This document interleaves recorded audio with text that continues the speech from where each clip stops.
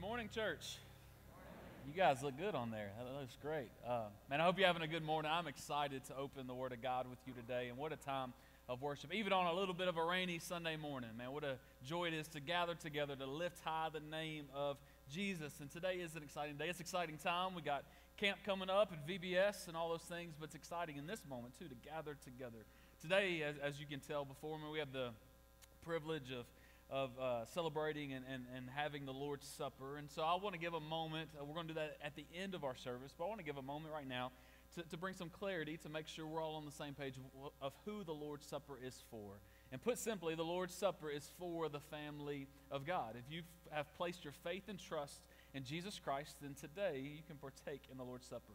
It's for a baptized member of an evangelical church, that you're in good standing as a member of that church that preaches the same gospel as this one. So whether you're a member of Edwards Road or of another local church, we invite you to celebrate in communion today. But we're going to do that at the end of our service. We're still in the book of Philippians as we walk through this. And I was reading my Bible this week, and I was in the book of Acts. Y'all have heard of that before, right? I was in the book of Acts. And I came back across a verse that I love every time I read that verse. And it's just one that I love how it's phrased in there. And every time I hear it, it just stands out to me. And it's in Acts chapter 17. And Paul and Silas, they were in Thessalonica. And they were characterized, that they were talked about in a really, really cool way. A way that I would love to be talked about, like Paul and Silas. See, at the end of the verse, as they're describing Paul and Silas, the people there say this. It says, "These men who have come here have turned the world upside down." Isn't that a cool phrase? Like, wouldn't you love to be someone who turns the world upside down? Now, kids, sometimes you turn your house upside down, but that's not what we're talking about. We're talking about Paul and Silas and what they were doing through the gospel. They were turning the world upside down.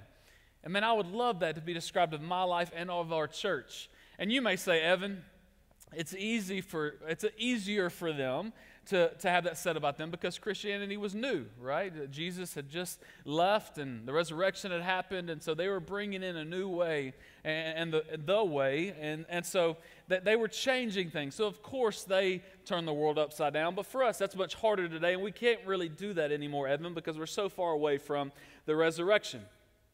Well, I don't think that's true, and I think we're going to see that today. And I'm going to tell you something to start off our time together that I'm not sure I really have to convince you of this truth. I think you're going to agree with me as soon as I say it. The world we live in is pretty selfish. Would you agree with that? The world we live in is pretty selfish. I mean, people overreact all the time. People think about themselves. In fact, this week we were walking. We love downtown Greenville, and so we were exploring it a little bit in our first kind of official week here. And so we're in downtown Greenville, and as we're walking, this truck comes out of one of the parking lots, and it kind of cuts this other car off. Like, it's not terrible. There's time to stop, but like kind of cuts this other car off, and this lady loses it, right? Just hits her horn. She's banging on her window and like all mad, and we're all just kind of watching it, and then drives off. And I was like, well, that was kind of dramatic, right? And if that's you, we love you in the name of Jesus Christ today. But if not, let's not be those people, right? And so that in that moment, that driver was just like fueled by rage and anger, right, because of what had happened. And we could cast judgment all we want, but act like you've never got frustrated in traffic as well before. And so that's from a place of selfishness, right? I wanted one thing, they did something else, and so now I'm frustrated. Every child in the room, or if you have a child, or you were a child, or you've been around a child, you know that children don't like to share toys, right? And that comes from selfishness. I want it this way. The young couple with children, I hear some babies crying in here, and can I tell you this? I love hearing babies cry. That's great. Don't worry about that. Okay, we need a church where we hear babies crying. And so, but the young couple who's raising young children who are always in a tired competition, right? I'm more tired. No, you're more. No, I'm more tired. No, I'm more tired. Well, I did this. Well, I did that, right? The back and forth, and that's fueled by selfishness. I need to win this competition of who is more tired. The coworker who will do anything to get ahead in the workplace. They'll kiss up to the boss, or they'll cut corners, or they'll do whatever it takes to make it ahead. Like, we live in a selfish world. Family members who look out for their own interests and not for the interests of the whole family. Like, selfishness is in our world. So I think I would argue with you today, I would show you in Scripture today that I think today, in the time that we live in, if we want to be said of us that we turned the world upside down, we can do that in a world filled with selfishness. And Paul gives us the answer on how we can turn the world upside down in the culture we live in today. We're going to see it in Philippians chapter 2, verses 1 through 4 is what we're going to look at. And I have to warn you, before we read it, I have to warn you, today may not be an easy day. And I say that because as I studied this text this week, it sat on me hard. This text is one that you'll read it and we'll all agree with, but if we allow the Holy Spirit to do His work today in our lives, I think some things will be revealed to us that we need to hear today, because Philippians 2 goes right after our heart. Philippians chapter 2 verses 1 through 4 are about pride and how easily we are filled with pride. And so last week we looked at the end of chapter 1. But remember, this is one letter.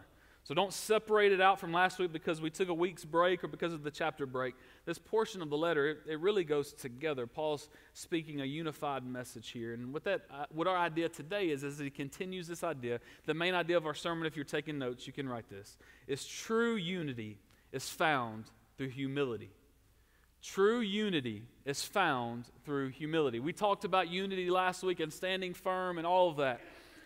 Well, he's going to continue to say if we want to be unified as a church, as a family of God, then we have to do that through humility.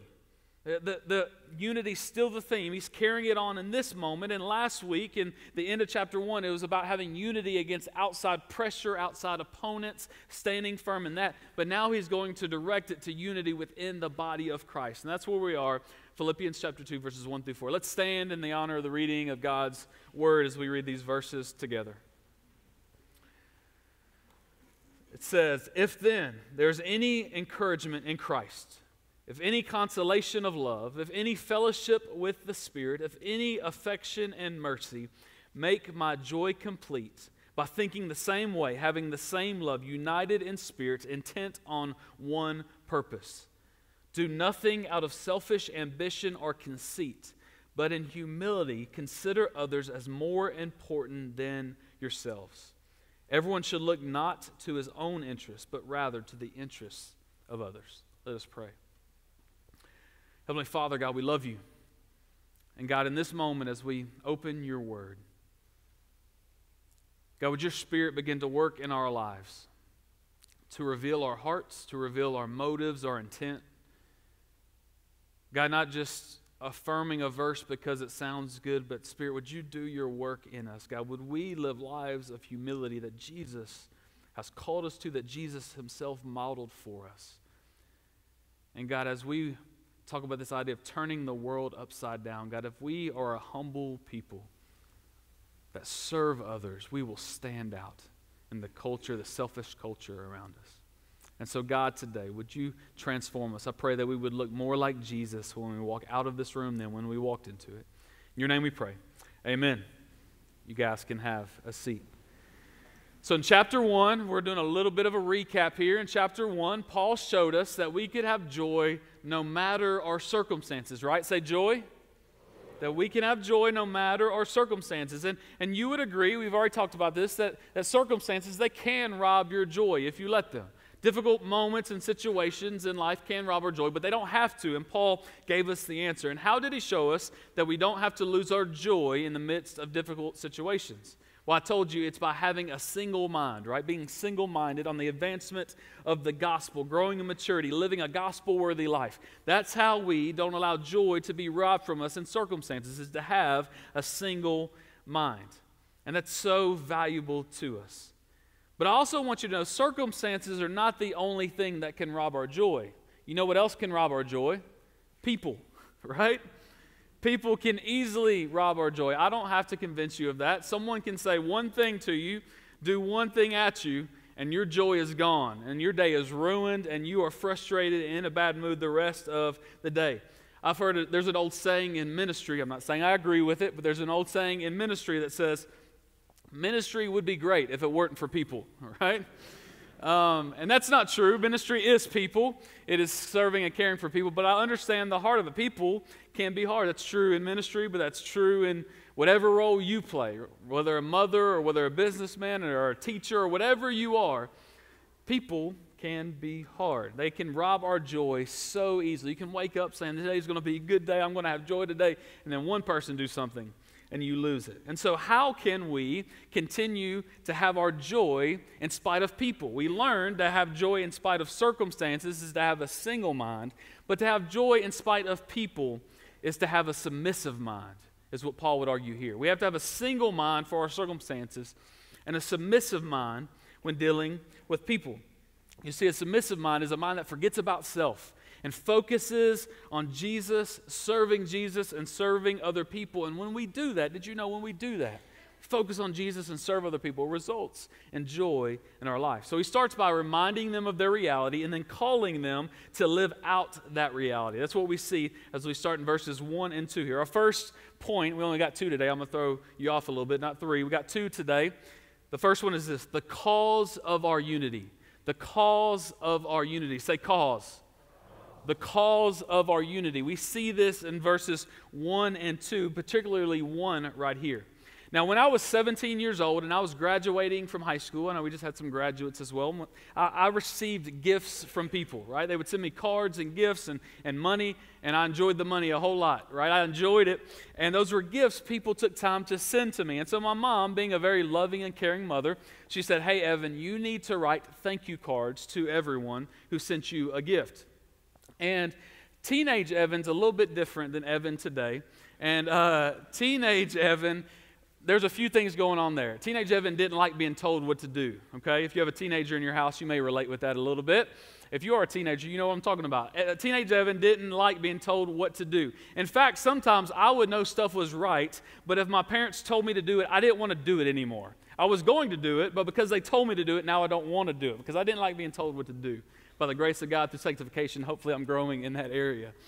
And so I didn't like being told what to do, but also I didn't like writing thank you notes. Like I didn't like taking time to sit down and write each and every one of those out. So my mom said, Evan, you need to send thank you notes to everyone who sent you a gift. So you know what 17-year-old Evan did? 17-year-old Evan went on Microsoft Word and typed up a generic thank you, about a paragraph long. I printed off a bunch of copies. I cut it with scissors, not even a straight edge, right? The scissors, so it was all like jagged and stuff. And then I taped it inside of thank you cards, and I sent it out to the people who gave me a gift. I'm sure they really appreciated that. My heartfelt thanks back to them. You see, not only did I not like being told what to do, but I didn't understand fully the heart behind what my mom was trying to tell me to do. You see, she wasn't just giving me a command because that's a ritual and we're supposed to do it. She was giving me that because it was for my good. Because these people took time to sacrifice and give on my behalf, and so I should express my thankfulness back to them. I needed to understand the heart behind it, and I didn't at the time. What I love about these verses here is before Paul tells us what we need to do, he tells us why we need to do it. He gives the cause for our unity. He reminds them of their reality of who they are in Christ before he tells them what to do. Look back at verse 1. If then there's any encouragement in Christ, if any consolation of love, if any fellowship with Spirit, if any affection and mercy. I love how he starts this off because it sets the stage for the rest of it. He even, the if there at the beginning pulls back to what he just said a moment ago. If you think back to last week, I know that was a long time ago. We had some beautiful weather this week, but if you can go back to last Sunday, right, and get there with me, we started off with just one thing. As citizens of heaven, live your life worthy of the gospel of Christ. Live a gospel-worthy life, right? So he was there, and so now he's pulling this if to go back to what he just wrote. And he's saying, look, you are a citizen of heaven. You are a follower of Jesus. And you're called to stand firm and stand together, stand united. And since you are in Christ, since you are a citizen of heaven, there's some realities that are true for you, some truths that are true for your life. And so he's pulling that over. These are your realities because you are in Christ. And each of these phrases, he says here, starts with if any. Now, when we say if, a lot of times we're giving kind of choices of one thing may happen or another thing may happen. That's not what the language communicates here at all. You see, this if any is a conditional clause that assumes what follows it is true, that assumes what follows it is a reality. These if statements could be better understood if it helps your mind to say since or because, right? The if refers to a certainty, not a possibility. And so what are the certainties for those who are found in Christ? The first one we see there, it says, since then there is encouragement in Christ. If you're in Christ, you have encouragement in Christ. This carries the meaning of someone standing alongside of you. I want you to reflect today about the joy and the encouragement it brings into our life to realize and to know that Jesus is standing alongside of you. That you don't walk this life alone, but if you are in Christ, you have Christ with you. You have a Spirit living within you. And so if you're in Christ, since there's encouragement in Christ. The next one is since there's consolation of love. This idea of consolation, it's the act of bringing comfort to someone. I love a definition that I saw this week, said it's something that makes someone sad or disappointed feel better, right? This consolation of love, something that makes someone sad or disappointed feel better. Does knowing Jesus bring comfort into your life? Does knowing Jesus bring a comfort that you can't get over into your life? I sure hope it does. Listen, my prayer for us today, and it's so easy to happen to us, is that we begin to get this mindset of like, oh man, I'm so good, right? Like, I can barely even name any sin I've done this week, right? God is so lucky to be able to use my gifts and my talents for His kingdom, right? Like God, I know it's hard for you to love some other people, but God, it's really easy to love me, right? I'm pretty good. And it's so easy for us to begin to fall into that mindset, but that should never be our heart when following Jesus. It should blow our minds that the God of the universe, the perfect God, that He loves you. It should blow our minds that He wants a relationship with you, and for some reason, He wants to use you to advance the gospel. Like that should blow our minds and bring great comfort to us. Like, listen, this truth, that even though I don't deserve it, He loves me anyway, and He wants to use me, that should propel us forward on mission to live out the hope and the truth of the gospel. And it puts us in that submissive mindset. It puts us in a place of looking to surrender our lives to serve other people. That's not about us, because who am I to be loved by God? Who am I to receive salvation? And so it puts me in a place of looking around me to say, how can I serve other people? We do it not because of how good we are, but because He first loved us. Because of what we've been given, we give it out to other people. Would you hear me today? Who are we to think so highly of ourselves that other people become a nuisance to us when the God of the universe chose to love you and save you? Like when people, we allow them to just be a nuisance in our way, to rob our joy.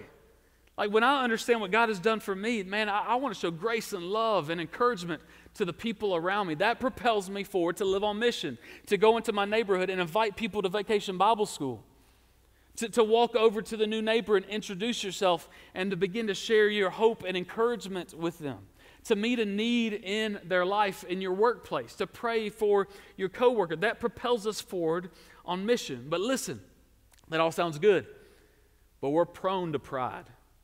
We're prone to selfishness. We're prone to only think about ourselves and depend upon ourselves. I know I am. I'm prone to depend on my gifting. I'm prone to depend on what I can do myself. And that is why, church, we have to remind ourselves of the gospel every single day. The gospel is not just for the moment we surrendered our life to Christ. We need the gospel every single day. We need to preach it to ourselves. A statement that I like to use is we have to preach to ourselves instead of listening to ourselves. You see, our mind and our hearts will tell us lots of things. Our mind may fill our bodies and our minds with anxiety and worry. Our heart may be filled with pride and selfishness. And so daily I remind myself, I preach to myself the truth of the gospel, that God saved me. And so that propels me out to be submissive and to love other people. He continues on with two more certainties of those who are found in Christ. The third one is since there is fellowship with the Spirit. Look beside you. Look at the people on either side of you really quick. Look beside you.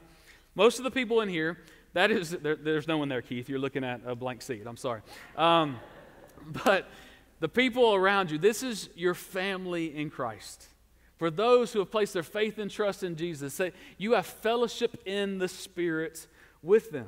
And that's what this speaks of, is the family that we have through the Holy Spirit. What an encouragement it is to have this. Paul here uses the same word he used back in chapter 1, verse 5. You may remember it. Always praying with joy for all of you in my every prayer because of your partnership in the gospel from the first day until now. This idea of partnership, working together, that we're not a church, we're not a family just because we gather in the same place on Sunday mornings, but because of the Spirit that binds us together and having a unified mission. And so Paul is aware that this unity is threatening this Philippian congregation. So he reminds them of the Spirit-produced fellowship that they have with one another. And so there's encouragement in Christ. Since you have consolation of love, since you have fellowship in the Spirit, and the fourth one is since there is affection and mercy. This is given to us by Jesus. He has shown us affection and mercy. You see, Christ has loved you with an amazing tenderness. He has shown you infinite affection. And this should cause us to look out for the interests of others. And so Paul is saying, so since you have these things in Christ, this is your cause here, that because you have these things in Christ, now he's going to say, do these things. Because this is your reality, because you are in Christ, now do this. He gave the reason, now he's giving the command as we continue to walk through this text. And let me give you a side note right here that I think is helpful that I was reminded of this week. This is the same thing we need to do for unbelievers, okay? So often what we want to do as Christians is we want to give the command without giving the heart behind the command. Before we tell them what exactly it is that they're doing wrong, though sin needs to be confronted, we have to introduce them to the love of Jesus Christ.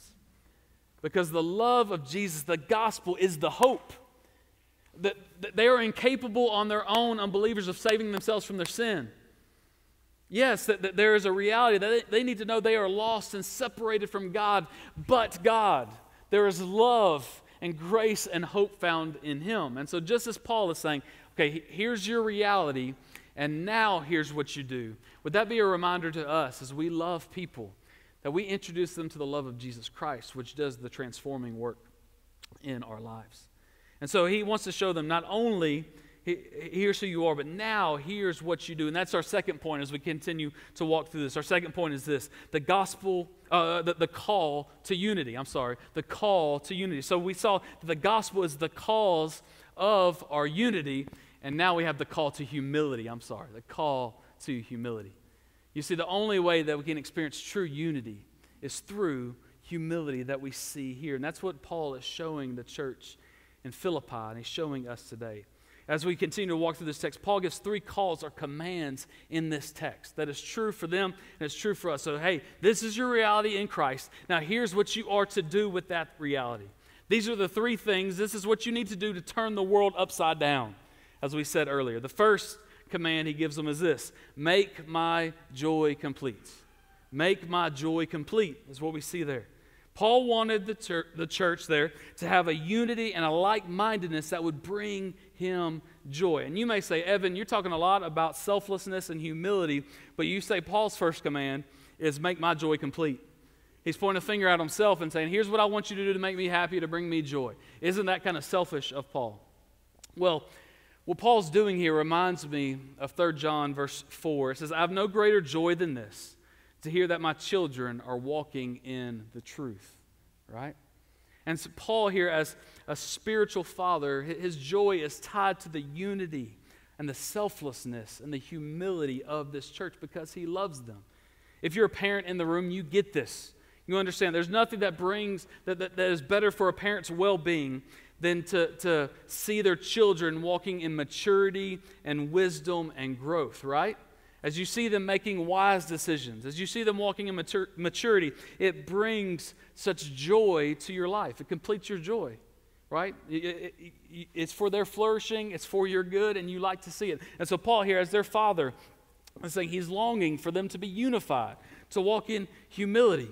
And so make my joy complete. How can they make his joy complete? He says it, by thinking the same way, having the same love, united in spirit, intent on one purpose. That's how they can make His joy complete.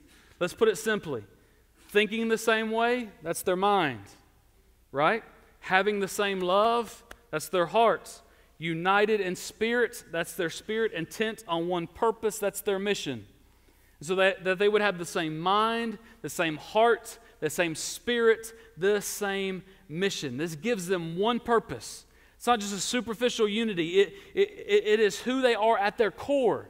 It's their heart, their mind, their spirit. They are tied in this together. Instead of having petty squabbles or disagreements within the body, we must get our heads on straight and remember our identity and our common purpose.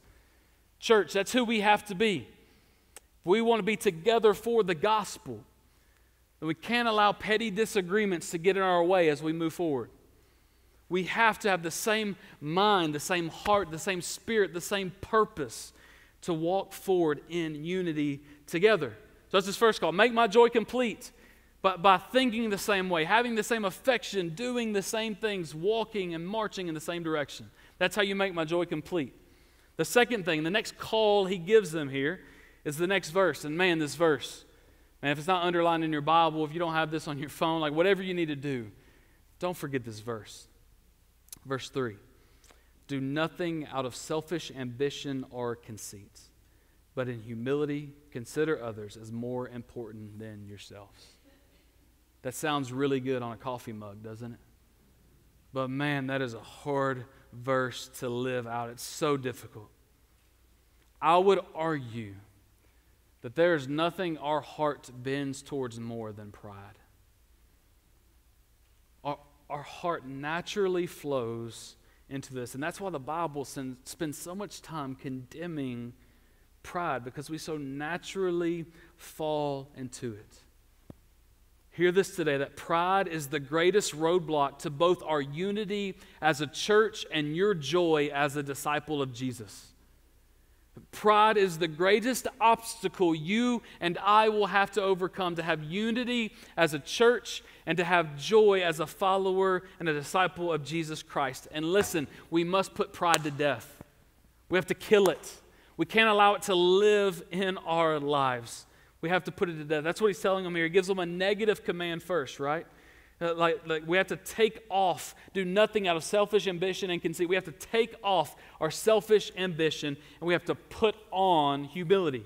Take off what our heart wants to do and put on the humility that comes through the Spirit and through Jesus Christ. Let me give you an important thought today. As we look at Scripture, I want you to think about, why did Satan fall from heaven? Why did Satan fall from heaven? Well, Satan fell from heaven because of pride, right? Satan he desired to be like God, to receive worship from God. On the other side of that, we look at Jesus. And Jesus already had pride and glory and worship bestowed upon Him. And yet Jesus, we'll see this in the next passage that we look at in Philippians. Jesus, He emptied Himself, taking on the form of a servant, putting on humility to the point of dying on a cross, dying our death. And so I would argue that when we are operating out of pride, we're never more like Satan. And I would argue that when we are operating in humility, we're never more like Jesus. And as I pray for us and for myself, that we would look more like Jesus when we walk in this room than when we walk out of it. This is what it looks like. That we would lay pride down on the altar and we would live in humility. You see, for our church, for us to have true unity, we have to have Christ-like humility. For us to have one purpose and one mission, to have true unity, it's our main idea, we have to operate in Christ-like humility. Rivalry and pride, it will divide our church in a terrible way as we move forward. And it's so easy for us as individuals to allow selfish ambition and conceit to rule our lives, right? I want the credit. Look at me. I want credit for this. I want the right idea all the time. I want the glory. When something happens, I want the glory. Look at me. Give me appreciation. Give me applause, right? We want to be seen as better than someone else. We want our idea to be the best idea. We want to be the one who gets the recognition for the thing. I. And we begin to turn inwards, and this selfish ambition is saying, I want the glory. And we don't even realize we're doing it, guys. Like, it's so easily our heart just drifts there, and we're doing things that look like we're doing them for Jesus, but if we really evaluate, we want the glory for Him. We want people to say, man, look at how good that person is. We want the approval of others around us, and we have to kill that within us and be single-minded about the advancement of the gospel, be submissive-minded about the good of other people. This word conceit that Paul uses here, right here, it carries with it the idea of empty glory, like glory that doesn't matter at all. And so when we make decisions about ourselves, when we want the glory for ourselves, it doesn't matter at all, is what Paul is saying. There's no significance. It makes no difference. But when we live a life that the aim is to bring glory and honor to Jesus, now that is a life that matters, and that will turn the world upside down. You see, we should seek the glory of Jesus instead of our own glory, and rejoice whenever God is using someone else, even other than ourselves, to advance the gospel.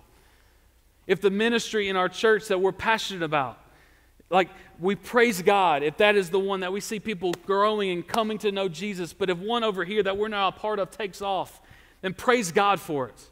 If God is using someone other than ourselves to advance the gospel, praise God for it, because it's not about me, it's not about you, it's about the gospel, it's all about Jesus. And none of us like to think we're driven by selfish ambition. None of us.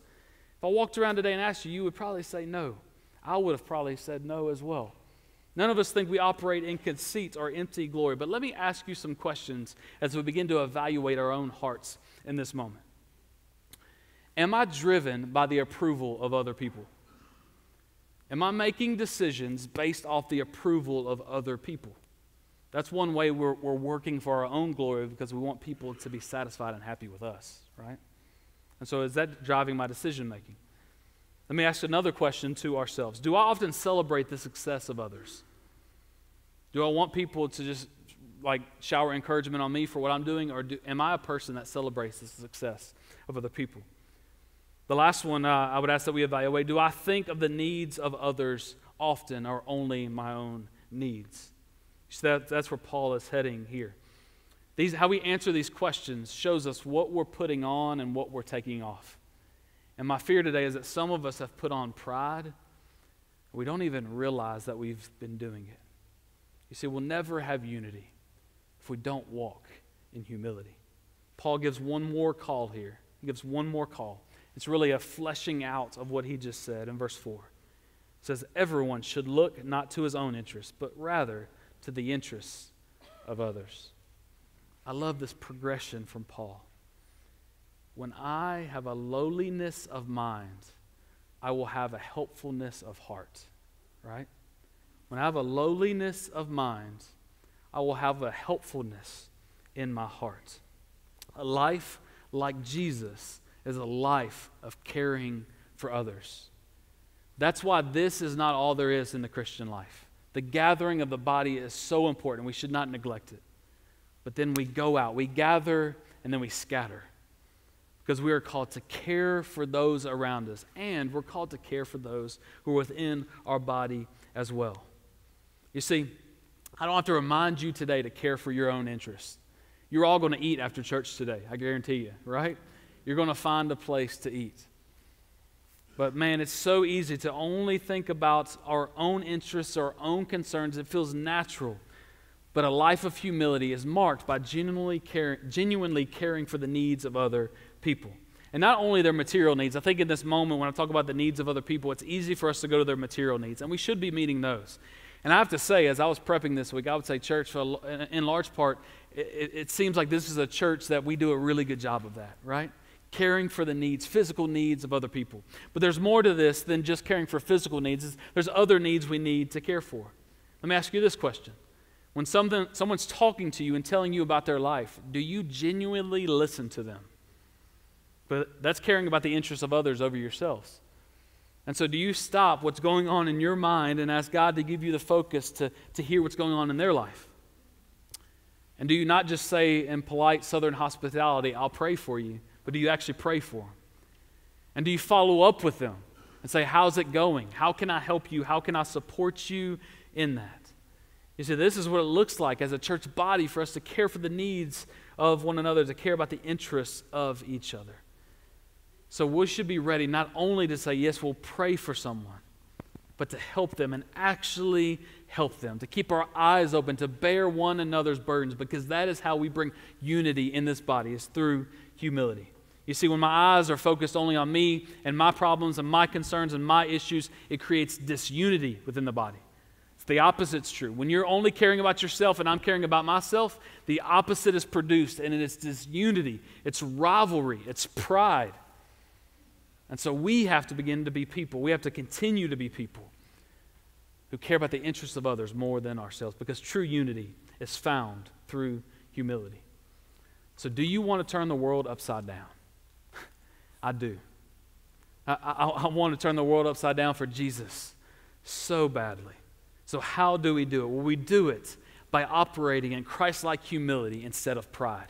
In a selfish world, in a world that only looks out for itself, that only thinks for itself, if we are to be people who live in humility, who think of others as more important than ourselves, who care for the needs of others, that is going to stand out in a lost world.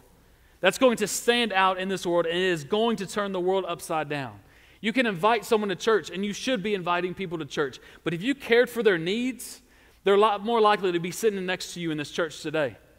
If you listen to their problems and care for them and pray for them, they know that you actually love them. And then they want to become part of your church family. See, it's easy for us just to say, hey, you should come and be a part of it. But to live like Christ is to take time to listen to them and care for them and be there for them, because that is the humble life. And within this body, if we want to have true unity, we have to live in humility to care for someone else. So today, how can we grow in humility? I want to end this on a really practical note. If we're to take off pride and put on humility, how can we grow in humility today? I've got 4 really easy things for you. Well, they sound easy, but they can be difficult to do in practice. 4 ways that we can grow in humility. The first one is to serve others. To serve others. Using our hands. Look for ways this week that you can serve someone else. You could start right after the service by taking some of these chairs down, right? But look for ways to serve others. Like every morning, think about what it would change as you go throughout your week. If when you wake up in the morning, you say, God, would you show me someone that I can serve today? And you begin to serve others. That's how you put on humility. The second way that you grow in humility is to meditate on God's Word. Meditate on God's Word. You see, serving is your hands, but meditating is your mind. It's reflecting on the truth of God, and then will do His transformational work in us. So many people recommend quiet times or Bible reading times in the morning. You know why? Because it begins to focus us not only on our own needs, but the needs of others, to be looking out. And so would you meditate on the Word of God? The third way you can grow in humility this week is to pray. Prayer shapes our heart. It begins to mold us and turn us into who God wants us to be. So spend time in prayer each day, and you'll begin to grow in humility. And the fourth way that you grow in humility is to reflect on the cross of Jesus Christ. Each and every day, would we reflect on the cross of Jesus, the ultimate sign of humility? The Son of God humbled Himself to the form of a servant to die on the cross. And so who am I to think more highly of myself when He walked in humility? It's the ultimate example of humility. And that's one of the purposes of the Lord's Supper. As we come in this moment to begin to get ready to take the Lord's Supper, it's to set our heart and our minds and our gaze and our affection on Jesus Christ. To remember the humility and the sacrifice that He showed. But also, I want to remind you, as we talk about living in unity through humility, as we come to the Lord's table in this moment, we remember that we're coming in this moment to eat together as a family of God. Listen, this is a family meal, right? This is a family meal. It's not just that there is an individual aspect to the Lord's Supper as you reflect in your heart, as you ask the Lord to reveal sin to you, as you gaze upon Jesus on the cross, like as we remember that. But there is a collective nature to the Lord's Supper as well. Sharing a meal together as a family, declaring Jesus till he comes again. You know, as Paul says, we all eat of one bread, and therefore we are one body. And as we talk about this idea of unity today, I want you to hear me really clearly as we're about to step into this Lord's Supper moment. I want you to examine, is there anything in your life that's hindering the body of Christ? Not just reflecting on your own personal relationship, but as we talk about unity within the body and having humility with each other, Scripture tells us that we can step into this moment in an unworthy manner.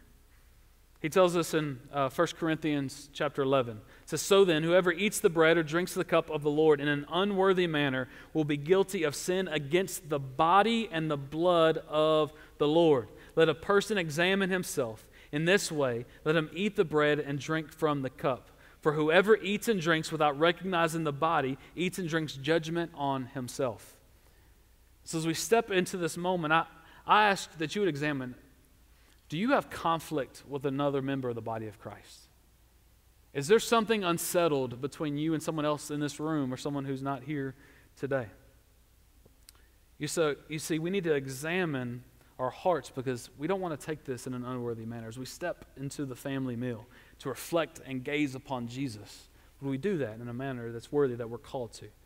You see, here in a moment, Keith Brown, the deacons are going to stand and we're going to get ready to take this. And Keith, he's going to come and pray as we get ready to take the bread. And I just want to instruct you before we get to that moment. This moment may feel, in worship service, usually we go right from one thing to the next thing to the next thing. And this moment may feel maybe a little longer to you than it normally does. And I want to say, let's use this time to reflect on the cross, to ask God to let us lay down our pride, to put on humility, but also to pray for unity within the body of Christ. Listen, I know we don't have children's church today, so there's kids in the room. Reminder from the beginning, this is a moment for those who have accepted Jesus Christ as their Lord and Savior. And so parents, this is an excellent time if your kid has questions to explain to them why we're doing what we're doing. I would encourage you as we reflect and as the piano's being played, as we reflect on Jesus Christ on the cross, that maybe dads, you would gather your family up right where you're sitting and you would pray over them in this moment. That we would reflect as a family of God in this moment on what it means to have unity and humility and ultimately what it means for Jesus to go to the cross on our behalf.